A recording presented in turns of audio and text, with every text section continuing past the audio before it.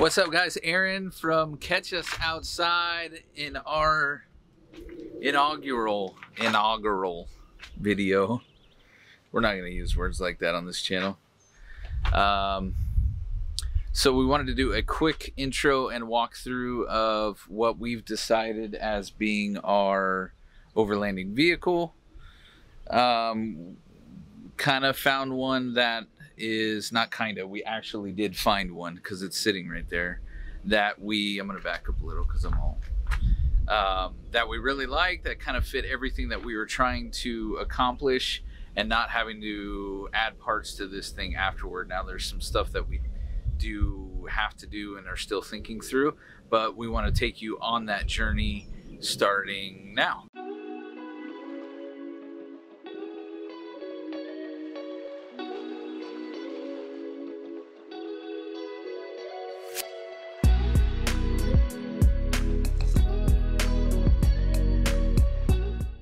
All right, so this is a 2014 Jeep Wrangler Unlimited Sahara Edition. This, we looked at 4 or 5. We were looking for something that was already lifted, already had tires, already had the big stuff ready to go. We weren't wanting to do that part of it. And so it is hard to find something that is both lifted and well taken care of at the same time, or maintenanced well, because usually if you lift it, you want to play with it. And so we were able to find this one after, I don't know, maybe 3 weeks. It was kind of a very quick process because we didn't want to lose it. But we found, when we got there, we had to drive 3 hours to find this thing.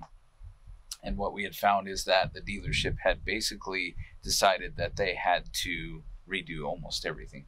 So you've got the rough country in-3 4.5-inch lift, new fuel rims, Nito tires, 35s, brand new, matching spare, everything was there.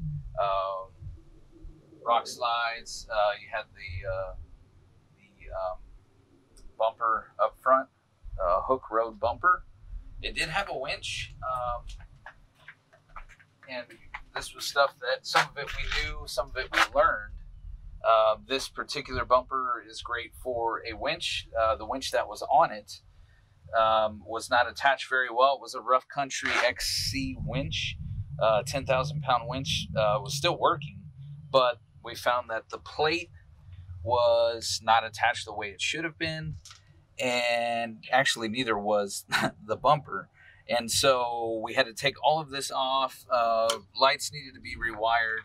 Long story short, had to find a winch that was affordable and yet could do everything that we wanted and needed it to do. This seems to be a good alternative for what we were looking for. I went with synthetic rope because we're going to be wheeling with the family and just want anything and everything that we do to be safe, as safe as we can make it, without, obviously not knowing all the anything that can happen, obviously. So new winch went on the front.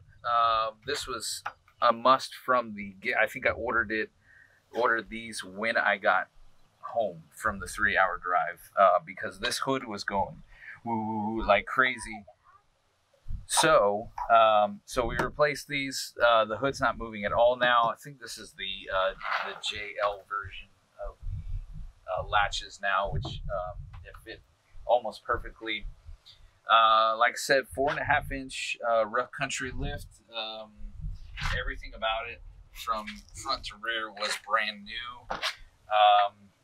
And I'm not, that's not my expertise, so I'm not going to go into that. I've looked into it as far as what that package was, and it seemed pretty decent for what we were trying to do. And keep that in mind, we're not going to go, we're not looking to hit Moab with this thing. This is going to be our family overlanding. Yes, we're going to hit trails, but we're not looking to get this thing to see how far we can get it sideways or up a hill kind of thing. This is going to be a safer family adventure and down the road we'll get into things like that. So also the smallest member of Catch Us Outside, this is our very handy helper. He's going to be helping us with all of our videos, right? This is Landon, affectionately known as Teddy, and sometimes Batman. All right, so Sahara, you know, it's pretty well decked out, even for the year that it is. I was surprised even because we have a 2015 Durango sitting right here next to us. This is the limited version, you know, touchscreen, all that kind of stuff. It has all of that, and so that was surprising. It's got the touchscreen as well. It is the older version Uconnect, so from one version to the other, we're going to talk about that in just a sec, okay? From one version to the other, there's not a whole lot of difference that either of us have noticed. It's enjoyable. I can, you know, Bluetooth phone, all that kind of stuff. This had the heated seats in it. The other thing that we noticed right off the get-go, and my daughter lovingly surprised me, was this has a train horn system in it. It also has switches down here for lighting, one right here as well. So we've got a light bar up top. We got lights on the front bumper, some that work with the fog lights. We've got rock lights, 2 for each wheel. And then we've got bars as well. And then the halos all change color off of an app. Now, we haven't been able to connect to the controller for the rock lights or the wheel lights because there's lights in the wheels as well.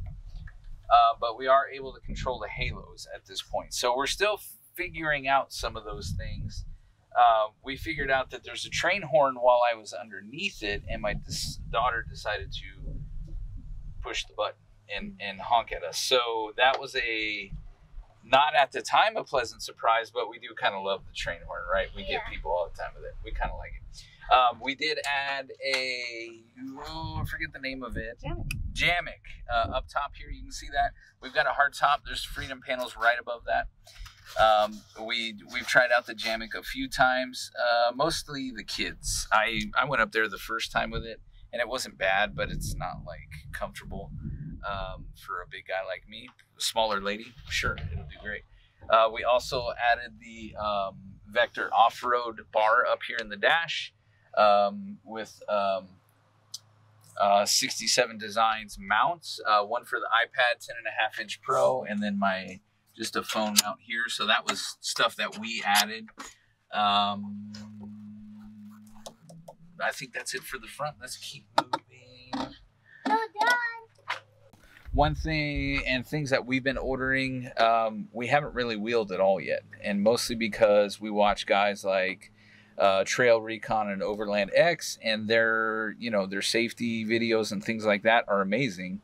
And so we kind of decided that we wanted to find some things before we started doing that kind of stuff. So Element has a great fire extinguisher that we carry with us. We have our first aid kit in the back here that's got a tourniquet and anything and everything else that we could possibly need if somebody should get injured on the trail or just in general. We got the seatbelt cutter up in the visor up there. Thanks, Teddy. Yep. You coming out? Yeah. All right. And then on the back, we have a Opar. I think they're getting that. Are you hitting the sun there? I think that's supposed to be a knockoff of Mopar, but I don't know. It was there. Don't hate me. I don't want any hate mail for that. Because we try to buy quality equipment when we can, and where we can save money, we're gonna buy something cheaper and save some money, as you'll see when we open the deal. So we look. Whoa, watch it, big guy. Go ahead, let it go. All right. So what we decided was that we did want a tailgate table. We also decided that we couldn't spend the money for the ones that most people have, and so we found this. Go ahead. So we found this as a good alternative. It was $200 cheaper than most. This is about $200. and it's done well for us. It's got the bamboo slide out table as well. And so that was something that we had just very recently added. Just leave it, babe. Here's the compressor and tank for the air horn. We went ahead and actually was sitting sideways this way, but we can't get our fridge in there, which we'll do another video on. But we couldn't get our fridge in there with it sitting like that, along with our boxes for this is all of our recovery gear. We've got another one inside for pantry, and then we've got a small one inside for, you know, cooking gear and all that kind of stuff. So our pack out system is 3. It barely fits under there, but we've got the extra large, we've got a large, and then we've got a medium that fits in there well. And then the refrigerator fits right here. We turned that sideways so that fridge could fit there, but also because we already had a compressor in the Jeep, I went ahead and added this, and we don't want to hit that because it's pressurized right now, but we added the ability to put a hose line to it so we could air back up when we're done working on the trail.